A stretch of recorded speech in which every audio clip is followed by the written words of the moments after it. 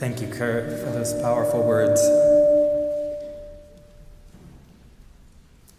We're reading this morning from Psalm 142, and the Psalms are often these cries to God for people who do feel like they're separate from God, who have been forsaken, and this one is one of those cries for help. I cry out loudly to God. Loudly I plead with God for mercy. I spill out all my complaints before God and spell out my troubles in detail.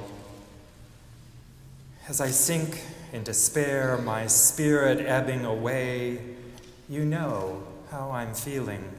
Know the danger I'm in, the traps hidden in my path. Look right, look left. There's not a soul who cares what happens. I'm up against it with no exit, bereft, left alone. I cry out, God, call out. You're my last chance, my only hope for life.